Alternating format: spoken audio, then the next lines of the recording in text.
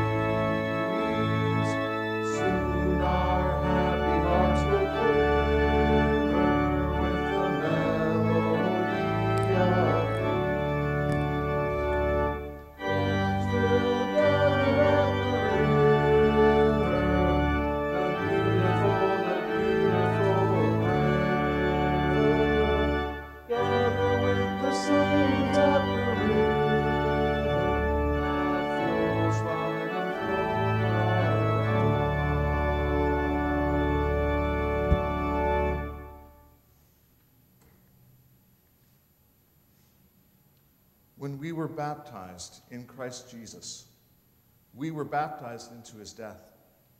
We were buried, therefore, with him by baptism into death, so that as Christ was raised from the dead by the glory of the Father, we too might live a new life.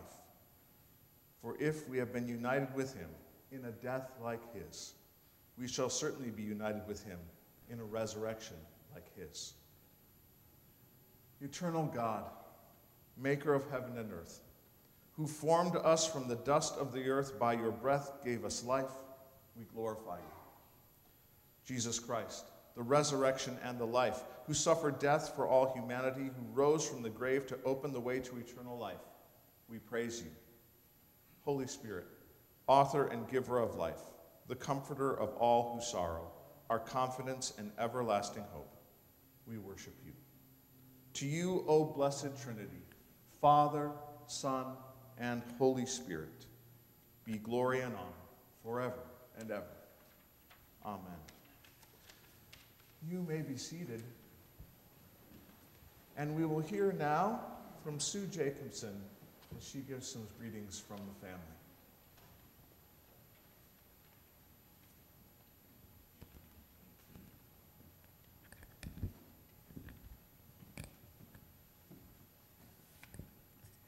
Hi, my name is Sue, and I'm Kathy's oldest daughter.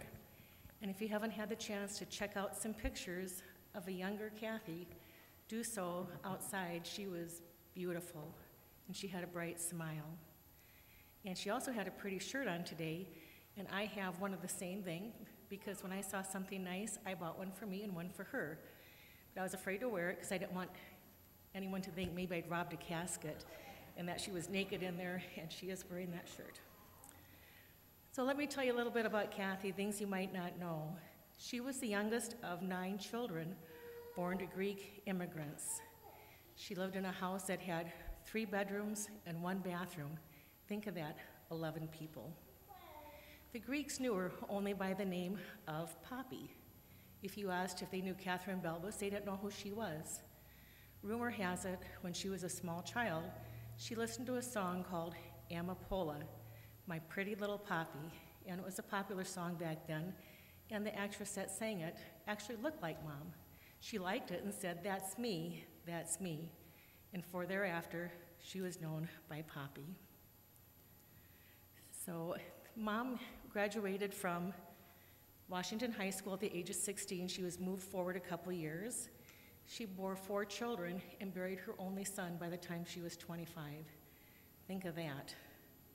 My mother was the first person to show me what unconditional love was, the love that our Father shows for us. Mom was a wife and a stay-at-home mom until she came to work about 1975, and she was the financial secretary here at Eastside Lutheran. This became her family, and she used her earnings to indulge in her hobbies. She bought 4 sewing machines, 4, and lots of fabric. Mom loved to quilt.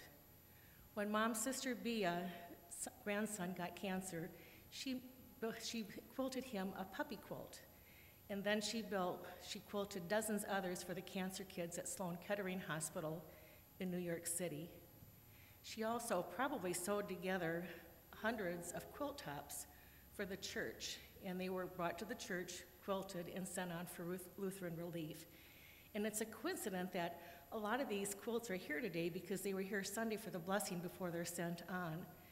And though Mom didn't quilt any of these or sew them together, a lot of the fabric is hers because she donated a lot when she moved to Stony Brook Suites in 2016. So Mom loved to quilt. And Mom was living in what Max Lucado would call her sweet spot when she quilted. And Max Lucado's definition of a sweet spot is doing something that you like, doing something that you're good at, and when you do it to glorify God, where they intersect, that's your sweet spot. And she was living in her sweet spot. Mom also loved to china paint. She had 2 kilns. She never had just one of anything. And she was also president of the China Painters Association in Sioux Falls from 1985 to 1987. And she served as a chairman for their convention. And for those of you afraid to leave anything for your kids when you die because you don't want to have them go through it, don't worry about it because they're going to learn a lot from you. And I saw a lot of wonderful pictures of my mom with her china painting friends. And they were all holding glasses of wine in one, and they had big smiles on their face. And I never saw my mom with wine. She was more of her beverage of choice was Diet Coke. But look at those pictures. It just brought back memories, and I saw that bright smile. Mom and Dad also had a cabin up at Big Stone Lake, and I think that's why she had multiples, because she could have a sewing machine and quilt there and indulge in activities when she wasn't fishing or watching Minnesota Twins baseball. Mom's favorite time was playing cards with friends. They played bridge and something called hand and foot. Towards the end, her competitive spirit took priority of the companionship that card playing provided for her, and she wanted to win at any cost. What we didn't recognize for quite some time was that Mom had Alzheimer's dementia. We did know that she was handicapped with physical ailments by the time she was 50 and was buried with several knee replacements and both hip replacements. And she had a lot of arthritis, so she was in a lot of pain, but it didn't stop her from going on a trip to Norway 6 weeks after a total knee surgery. Can you believe that? Mom never really fully recovered from the death of my dad. He died of ALS in 2010. She had a series of falls that had actually started before that time, but in 2015 she took one that she broke her hip and she had a hip replacement, a stay in a rehab, and we were sent for a neuropsych test at that time, and that's when we first heard the words Alzheimer's dementia. And we never told her that because she suffered from anxiety and we didn't want her to live in anxiety but to live her life. And after my sister died in 2016, my mom agreed to go to Stony Brook Assisted Living with her 4 sewing machines, mind you. And she gave up her car at that time, which was a good thing because she'd been in a series of car accidents and they involved parked cars, fire hydrants, and one even resulted in a warrant for her arrest. But otherwise, her criminal history was free. And Mom can smile about it now, but it wasn't a laughing matter at the time because lose your car, it sort of signals the end of your independence, and that was a hard thing for her to do. She moved to Dalrymple, the assisted living, in 2019, October, and then the pandemic hit.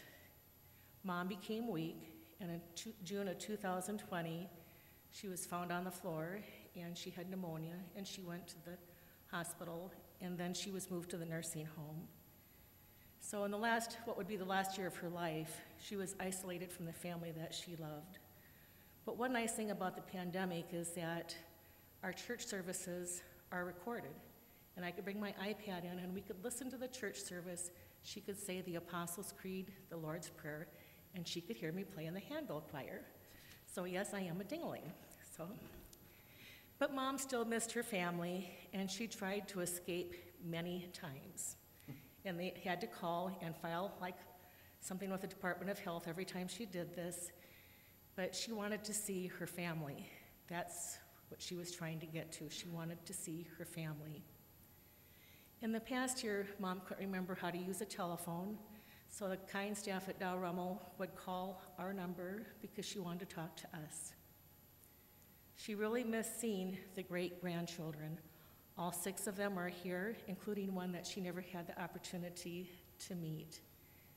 They called her Yaya, which is Greek for grandma, and when they called her that, her smile was big and it was bright. Gunnar and Riker had the chance to bring them several months ago to play cards with Yaya, and the only card game I could find, because I didn't wait too long, was Old Maid. And dang, if she didn't try and hide that Old Maid card. But she ended up happily losing several games because she was so happy to see them. And that day, her smile was big and it was very bright. Alzheimer's dementia is not a pretty disease, and it wasn't always easy to be around Mom. We knew that when we visited her, she would not remember our visits. We could only create happy moments during that visit. And though she might not remember, that happy feeling, that feel-good feeling, would stick with her, and she would be happy, but not really remember why, but it gave her peace. During the pandemic, the staff at Dalrymple became her family, and they liked her. Even when she was cussing them out in Greek, they were kind to her, and one even called her Grandma Kathy. She retained her sense of humor. One day, the harried social worker was walking by her on her way to a meeting and realized she'd forgotten something and says, "Oh, my mind, what is happening to my mind?" And Kathy said, "You better watch out what you say in a place like this." Because there was a lot of Alzheimer's patients there. And she was always watching out for others, and even the day before she died, she was concerned that someone needed help, and she reached out to a staff member. 4 weeks ago, Mom fell and broke her hip. It was a traumatic break that required surgery, and she became quite confused in the aftermath. and would loudly call out. It was repetitive, the same thing, and there wasn't any way we could comfort her. One afternoon in desperation, I just started singing, "Jesus loves me," and she sang with me. And then I sang, "Come into my heart, Lord Jesus," and that calmed her down. 9 days before Mom died, I walked into Mom's room, and a young lady by the name of Alex was sitting by Mom, holding her hand, and she was saying comforting words. I had never seen Alex before, but her words were sincere, they were genuine. I walked in and I witnessed Alex showing God's grace and kindness to my mother, and what more can we ask than that? So Alex was saying that if Mom was calling out in pain, or the reason why she was calling out, it was either pain or she was very fearful. They basically became her family. They were the ones that saw her every morning, noon, night. Mom took 3 more calls in the week before she died, and she would try and crawl out of bed, and they found her on the floor. The staff would ask, "Kathy, why are you trying to get out of bed?" And her reply was, every single time, "To see my children. My children need help. So they need me, I need to see them."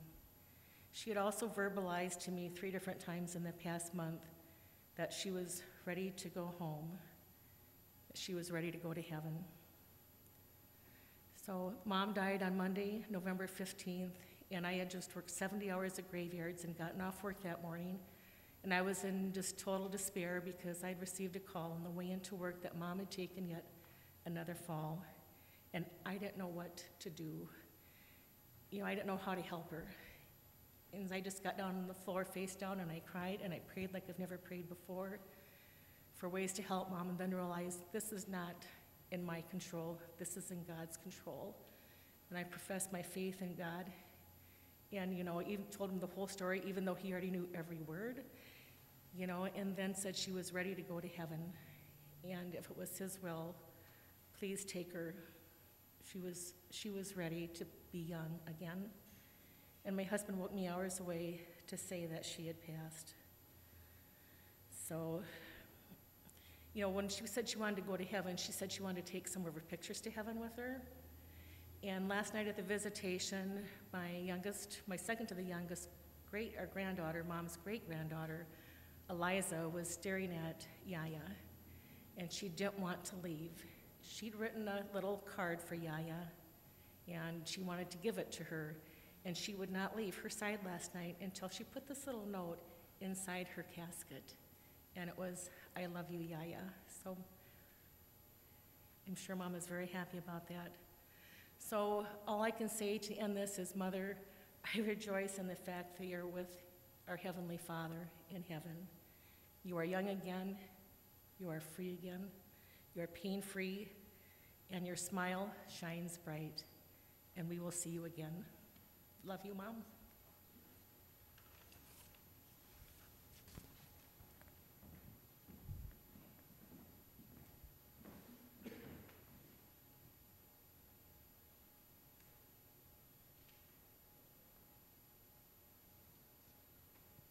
Sue, that was one of the most beautiful eulogies. Thank you. The grace of our Lord Jesus Christ, the love of God, and the communion of the Holy Spirit be with you all. And also with you. Let us pray. O God of grace and glory, we remember before you today our sister Kathryn. We thank you for giving her to us to know and to love as a companion in our pilgrimage on earth. In your boundless compassion, console us who mourn. Give us faith to see that death has been swallowed up in the victory of our Lord Jesus Christ, so that we may live in confidence and hope until, by your call, we are gathered to our heavenly home, in the company of all your saints, through Jesus Christ, our Savior and Lord. Amen.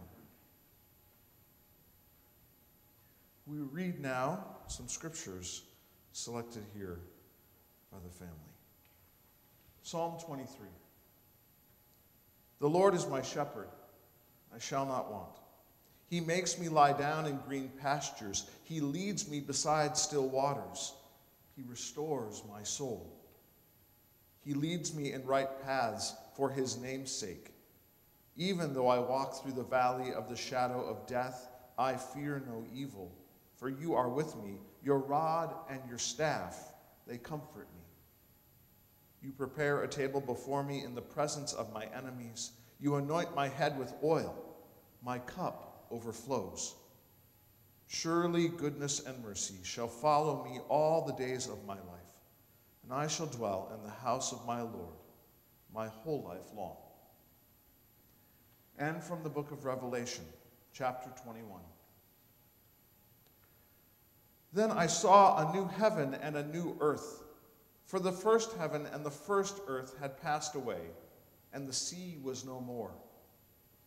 And I saw the holy city, the new Jerusalem, coming down out of heaven from God, prepared as a bride adorned for her husband. And I heard a loud voice from the throne saying, "See, the home of God is among mortals. He will dwell with them. They will be his peoples, and God himself will be with them. He will wipe every tear from their eyes. Death will be no more. Mourning and crying and pain will be no more, for the first things have passed away."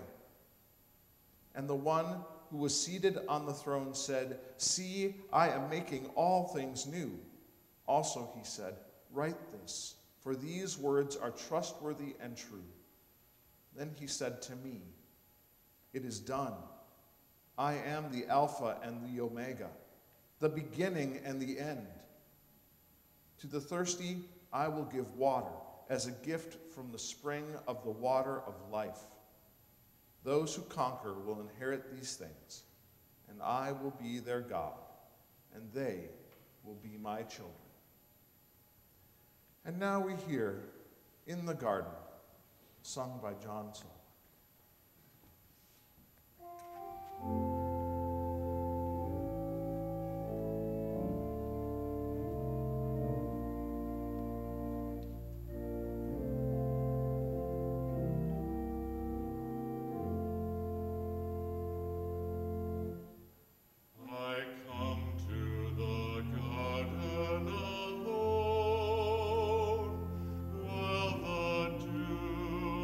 Still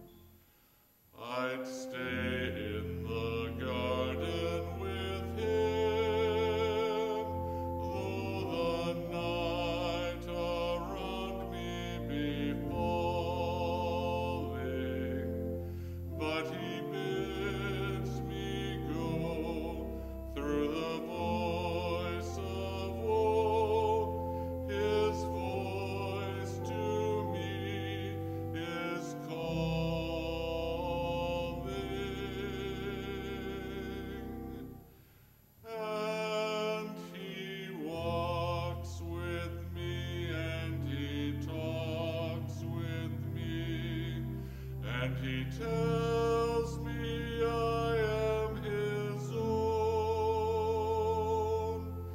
and the joy we share as we tarry there, none other has ever known.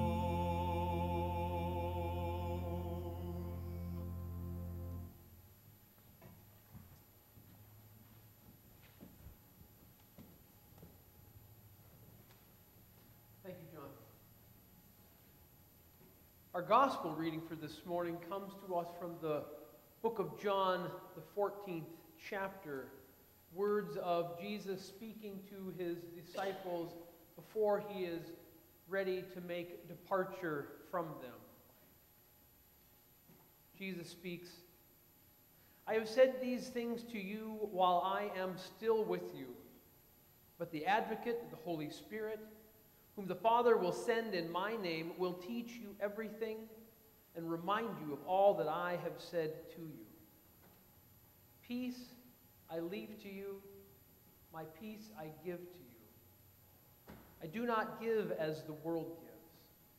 So do not let your hearts be troubled, and do not let them be afraid." Sue, Julie, family, and friends, grandchildren, great-grandchildren, grace and peace to each and every one of you, in the name of God our Father and of our Lord and Savior, Jesus the Christ. I want to say thank you again, Sue, for those wonderful words that you shared of your mother, heartfelt words. But I must admit that in all of my interactions with your mother, I never thought of her as an outlaw being chased down by the police. It's a cute image today. Not so much then, I'm sure, but wonderful. I can remember the first time I did visit with Kathy. I had a chance to meet with her when she was at Stony Brook, and somewhere the timing of the visit must not have been communicated exactly right, so I came in right when she was in the middle of one of her card games with one of her friends. And even though she had not had a chance to really meet me before, she welcomed me simply because I came as a representative of her church. But in all of the conversation that we had, the wonderful conversation, the cards didn't stop once. They just kept being dealt right out the whole time. But it was just delightful to have that opportunity to visit.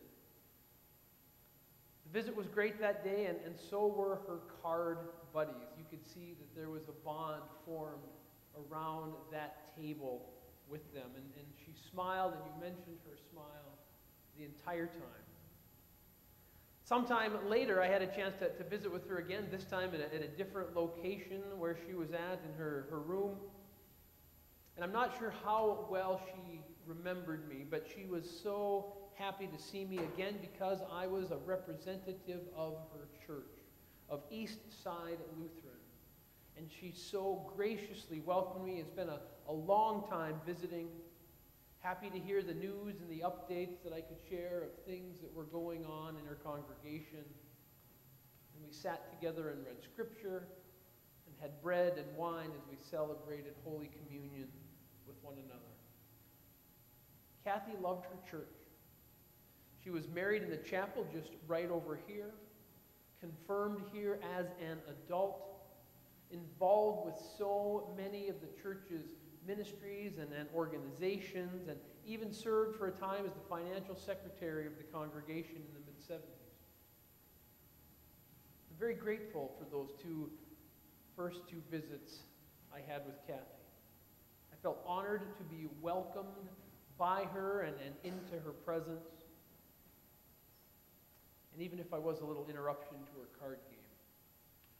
She loved cards, didn't like to lose, but she loved cards, but what I think she also really loved was the people with whom she was playing with, those card buddies who were such a support for her. Fun to hear of her love of the twins. We had that in common with one another. She loved craft, and it was so interesting when you were sharing with me that She served as president of the China Painters. That was an organization I was unaware of until now, but it was just fascinating to me, and even more so the fact that she had not one, but 2 kilns of her own that she could use in that process. She loved to sew, as people know quite well. I think from the way it was described, it was more of an obsession, really. And Sue and Julie shared with me that at one point in her life, there was a quilt shop that was closing, and so she practically cleared out the whole place, buying all kinds of material. But there was a benefit to that, because as mentioned, many of the quilts that are now on the backs of the pews of where you were at were a piece of that. And so are the untold numbers of people who will experience love and warmth and the fact that somebody cares about them through these quilts that have been made.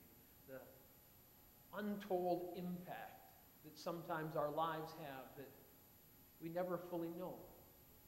Certainly the fact in this case.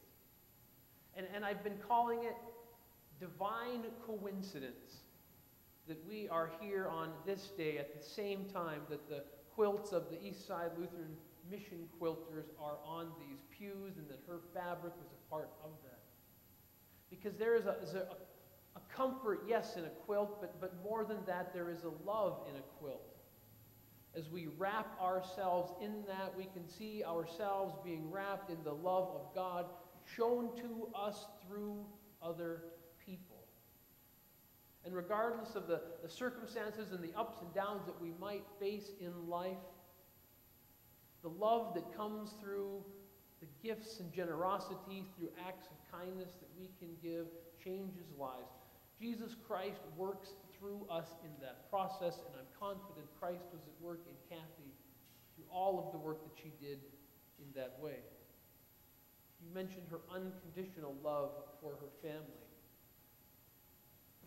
Being a part of families, any families, can be difficult at times. I think we all know that, and we joke about it at Thanksgiving time, because families can be messy, all of them, even in the best of times. But through it all, Kathy loved. She loved. And that love was extended to others, even though at times it was hard for her to show that. In these later years, as her Alzheimer's disease progressed, she kind of was pushed away from others and others from her. It's a nasty disease. It creates barriers, takes a great toll on the person who's going through it, but even also it takes a great toll on those who are caregivers for someone with that disease. In 2020, it was estimated that 11 million family members and unpaid caregivers gave 15.3 billion hours of care to people with Alzheimer's and other dementias, valued at $257 billion worth of unpaid care. But the real cost is the emotional health of all of those who are in that caregiving role and what it takes on them. Perhaps many of us can experience that firsthand. My last visit that I had with Kathy was when she was in the hospital here after her last fall. When we were there, we had a chance to again share scripture with one another. We read Psalm 23, those words that are familiar, ingrained somewhere deep in us that bring us a sense of calm. But more than that, they are a reminder to us of God's presence with us, of God's promise to be with us, and of the assurance that we have of Christ's love and life with Him in eternity. Well, Julie and Sue and I were talking just the other day. Sue shared with me of yet one more scripture passage that surfaced in these last days. And it was that passage that speaks to us of Peter, who was in the boat and who sees Jesus out walking on the waters in the midst of a storm.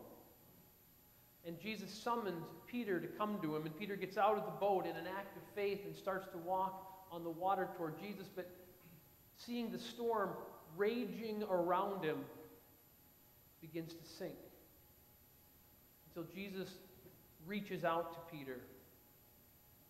And it is as if Jesus is saying, keep your eyes on me and not the storm. Keep your eyes on me and not the storm. And you will get through this.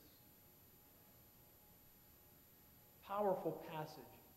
Powerful that it surfaced at a time like this.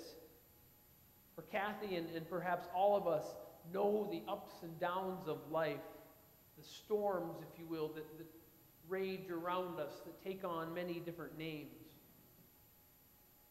But in the midst of it, Kathy was able to keep Jesus in her sight.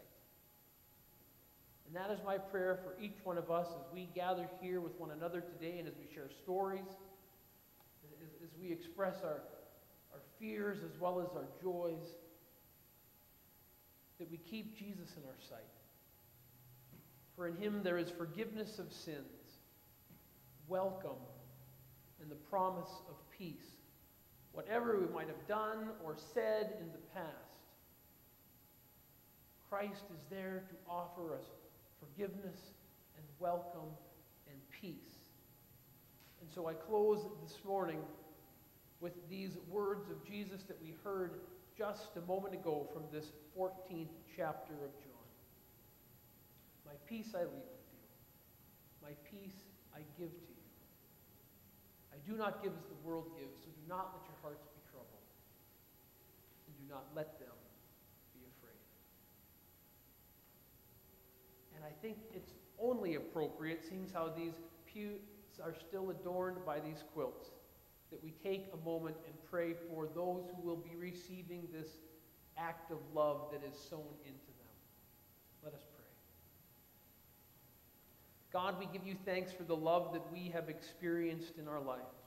And we give you thanks for the promise that you are with us even as we grieve. May we keep our eyes on Jesus through all that we face. We pray that these quilts that are now behind our backs might go out from this place, and the love that has been sown into them might be experienced by countless others all throughout the world. May our love and all that we do in this life be grounded in your love for us, that other people might be blessed, and that we might trust you in the process. Amen. Thanks be to God for the life of Kathryn Griffith and for her faith in Jesus Christ. Amen.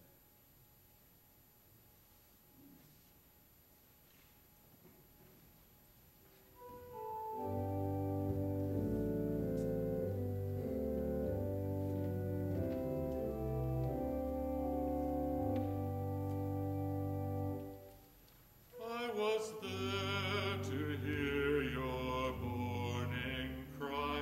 I'll be there when you are old. I rejoice the day you were baptized to see your life unfold. I was there when you were but a child, with a faith to suit you well.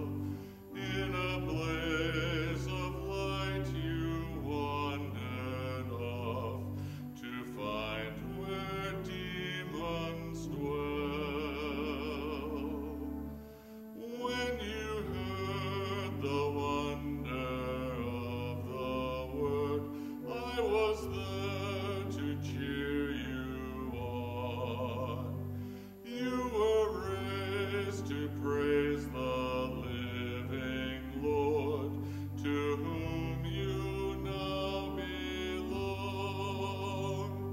If you find someone to share your time, and you join your hearts as one, I'll be there to make your verses rhyme from dusk till rising sun.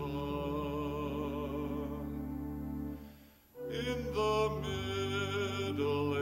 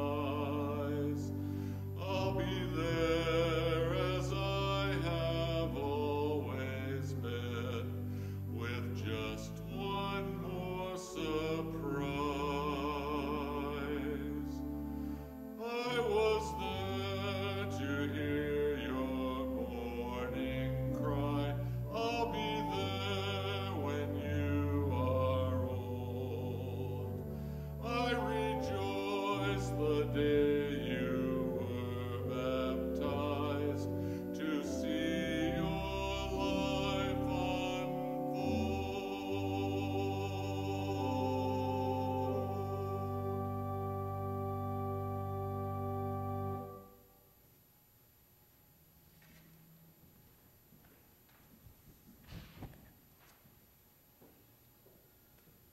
For our prayers today, I'll end each petition with the phrase, Lord, in your mercy, and our response together will be, hear our prayer.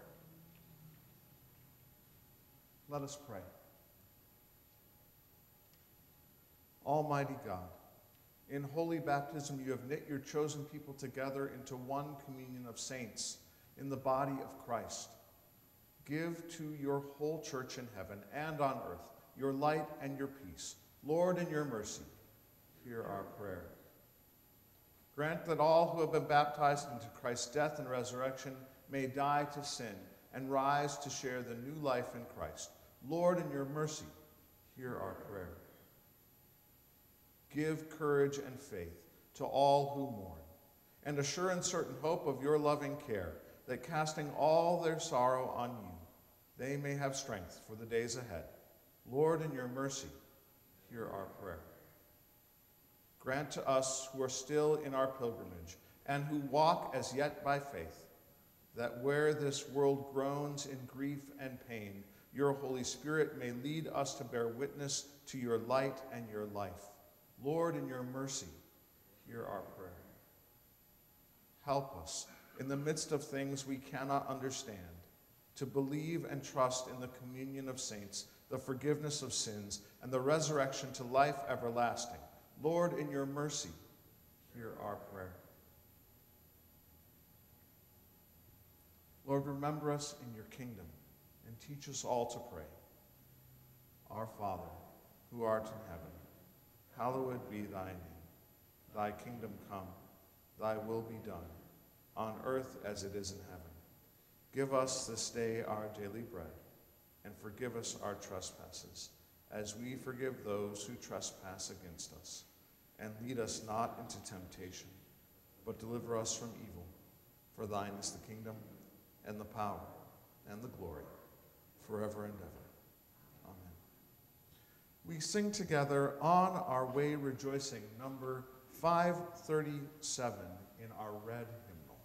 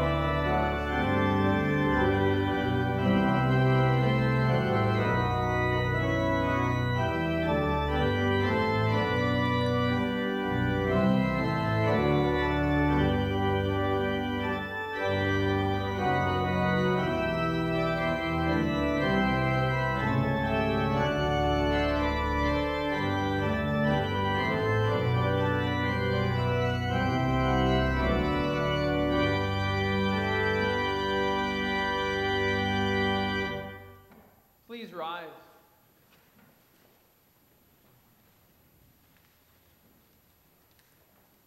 Into your hands, O merciful Savior, we commend your servant Kathryn Acknowledge, we humbly beseech you, a sheep of your own fold, a lamb of your own flock, a sinner of your own redeeming. Receive her into the arms of your mercy, into the blessed rest of everlasting peace, and into the glorious company of the saints in light. In the name of the Father, and of the Son, and of the Holy Spirit. Amen. Let us go forth in peace in the name of Christ.